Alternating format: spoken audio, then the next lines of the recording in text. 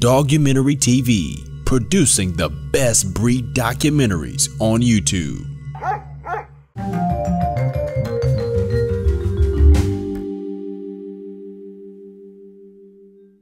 My name is Courtney Croakey. This is my dog Lucian. He is a wire-haired Dutch Shepherd and he will be 3 in November. There are 3 different coat types of Dutch Shepherds. There's the short hair, the long hair, and then these guys, the wire-haireds. They are very rare. There's only about 500 worldwide, and I believe 47 of those are in the US right now. His littermate, and his uncle are the only 3 in California right now, and he and his brother live in my house.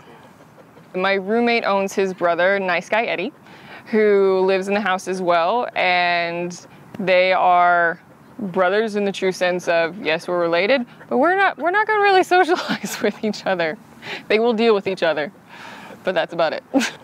I do special effects makeup, and the whole reason I got into special effects makeup was because of the movie Underworld and the werewolves that were there. And I was searching online for dogs one day, and I came across a picture of a wire-haired Dutch Shepherd, and I was like, oh my God, it looks like a werewolf. I have to have one of those dogs. So it took me about 1.5 years to find this guy, and I knew when I got my wire-haired, I was going to name him Lucian after the first werewolf from Underworld that could change form at will. So, and I already have the name of my second wire-haired. His name will be William, also from the movie Underworld. So yeah, that is how Lucian got his name. The breed developed in Holland around 1898. They were originally just an all-purpose farm dog, herding, being with the sheep, keeping them away from the areas they weren't supposed to be in. And to this day, you still find dogs in Holland, being used as general farm dogs. I met someone who breeds long hairs, who one of his long hairs is actually on a working cattle ranch right now as stock dogs. Originally with them, they were herders, and so most of the wire-hairs these days are just their pets, their family dogs, but there are still working herding dogs. I take him to herding classes, and it's fun when you see them actually go and herd. I took him to get temperament tested for herding, and he already knew exactly what to do. You just kind of saw that light come on, and he just knew how to move with the sheep, and it was very cool. But throughout history, they've kind of the wire-hairs, because the sheep and having the need for that herding dog kind of went down, so did the number of wire-hairs, which is why there's so few right now.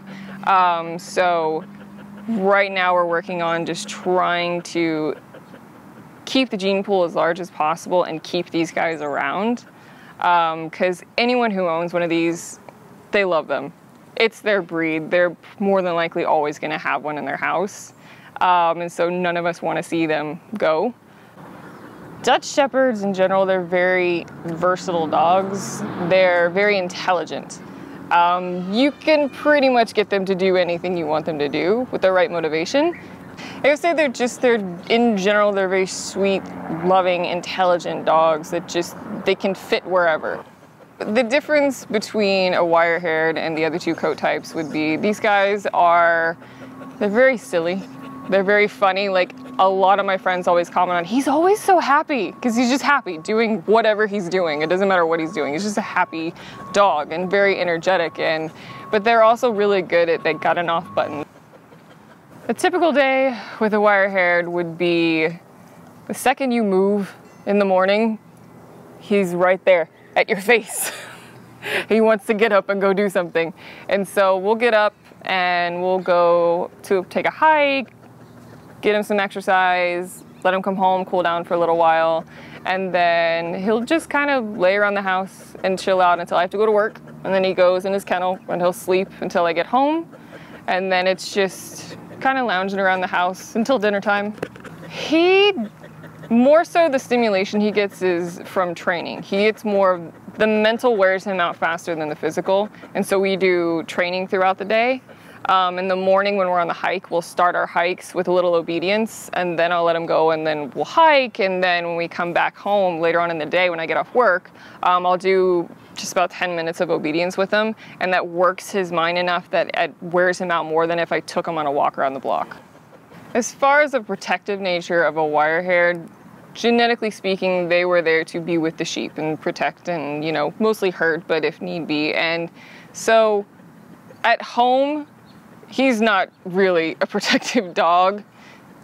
I'll know if someone's there, but he's not gonna do anything to help me if anything ever happened. He'd let me know they were there as he was running out the back door.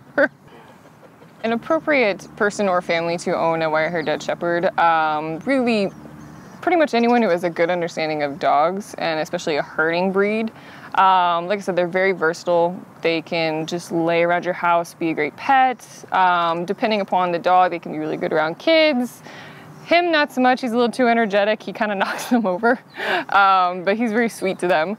But as far as energy level goes, I've only ever seen this dog truly tired one day in his life. And that took 2 very intense hikes and a beach trip all in one day to make him tired. The rest of the time we hike and we'll kind of go out and explore different areas of the city, like we'll have lunch with friends, and you know, the mental stimulation he gets works him out, but truly I've only ever seen him tired once, and the rest of the time he'll take a quick nap and then he's good to go all over again. So the wire-haireds can live pretty much anywhere as long as they get the proper amount of both mental and physical stimulation. If I lived in an apartment, I'm sure he'd be fine as long as I got him his hikes. I took him to his herding classes. He's more than happy to sleep in his kennel upside down, which is mostly how he sleeps most of the time. Just snoozing the day away until it's time to leave the house and go do something, and then he turns on and he's ready to go. So they can live pretty much anywhere. But most of the wire-hairs I know, they kind of live in rural settings. They've got lots of land, and if they go herding or they, you know, live in large backyards. So, but they're pretty versatile dogs. As far as a Dutch Shepherd inside the house, his brother is more than happy to lay around. He'll just be on you and snuggle, and he would spend his entire day like that. This guy, if there's no stimulation happening, he prefers to lay on the floor with his head under something, like a coffee table or a bed. I don't know why.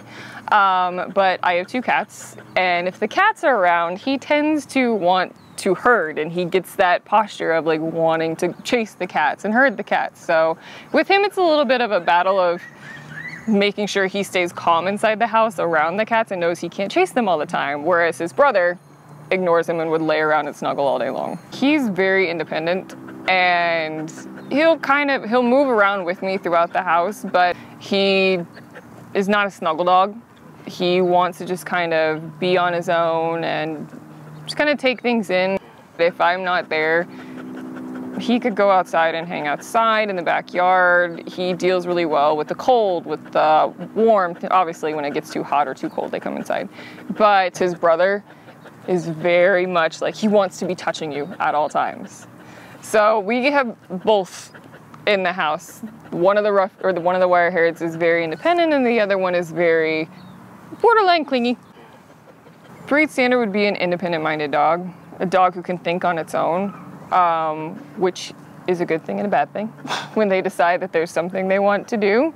But they're still very sweet and sensitive dogs, and so on the one hand, his brother fits that very well, a sensitive nature, and on the other hand, he fits it very well because he does have that independent thinking mind and can kind of be on his own without having to be like, oh, where's my human? He's more than happy to be on his own. Well, anytime we go anywhere, they're kenneled. Well, that's not true, actually.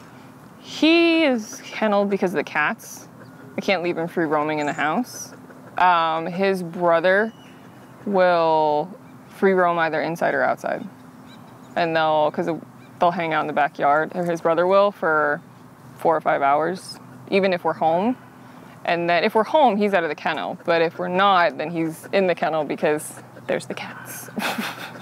The vast majority of their time is spent inside, just chilling out. But they can easily go outside and just hang in the heat, hang in the cold. They don't have any issues with it.